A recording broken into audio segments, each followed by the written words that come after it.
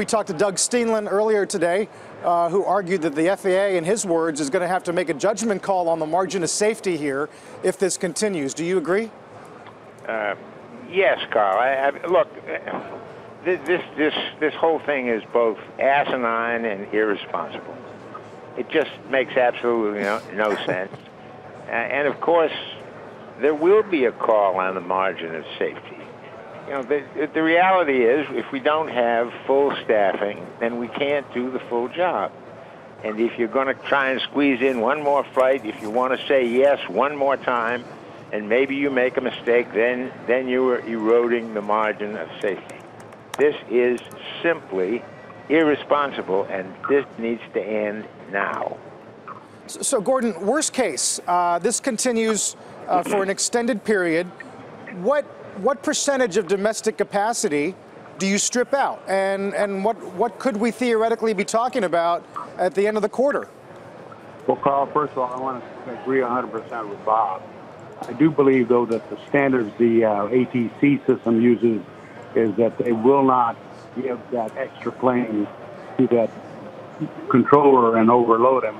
And that's what's going to cause the delays and shutdowns that you see, because they're not going to take on more than they can handle, and they just cannot handle the northeast traffic, especially on a Friday and poor weather. As far as the economics, obviously, the government is not flying, so there's a whole business that's not flying, so that revenue is lost, and people are not coming to work, so it's going to have a very big effect on the economics of the airline, and you can bet that it is going to have a big effect on the economy in this quarter. This is the craziest thing I've ever seen in my life. Bob, how does this change the way airlines plan in the future? It's the first time we've seen a shutdown, partial or otherwise, anywhere near this long. Does this change the way airlines lobby, the way they assess risk? Well, look, I assume, I have to assume, and I think you and everybody else and all the airline executives in the world have to assume that rationality will return. This is no way to run a government, a railroad, or an airline. It shouldn't have any effect on planning because it should never happen again.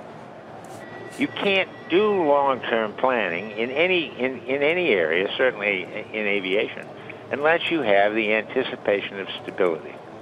So I have to believe that the adults in the room, the adults in the country, are going to take back responsibility for our government, put it back together again, put it back in business, and stay that way. Gordon, one of the proposals, or at least one of the proposals that's being kicked around right now, is a continuing resolution that would reopen the government for a few more weeks so more negotiations could happen, and I guess a longer-term appropriations process could happen.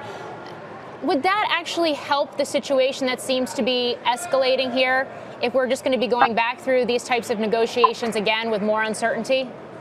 Well, absolutely, because the people who don't have money to pay their rent or buy their food need it, so that would restore at least some liquidity to the people who are out of a job. So anything that can use to mitigate the economic harm to the families and the people and the companies like American Airlines and now United, anything you can do to restore normality, as Bob noted, is a positive thing. So you got to get the adults in the room, you got to restore the operations, and you got to end this ludicrous shutdown. One way finally, or another. Bob, I can't imagine you spend too much time on social media, but there has been some element of outrage regarding the air traffic controllers, people even suggesting to go back, take a page out of Reagan's playbook. I wonder what you make of that episode in retrospect, and whether the changes in domestic capacity would even make that possible now. Well, Carl, you're quite right. I spend no time whatever on social media, so I'm unfamiliar with that dialogue. I guess the point here, it seems to me that the air traffic controllers, as a group, have behaved with enormous responsibility. The vast bulk of them are going to work.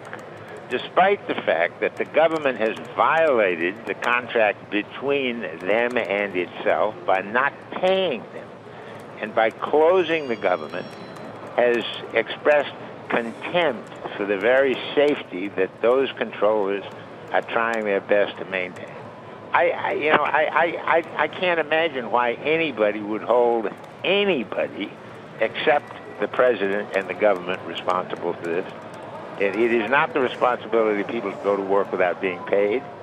The fact that they are doing so entitles them to accolades, but it is because the government's willingness to shut down the economy, to have the profound adverse impact that this is going to have on the economy, it just staggers the imagination. Irresponsible is the only word I can think of.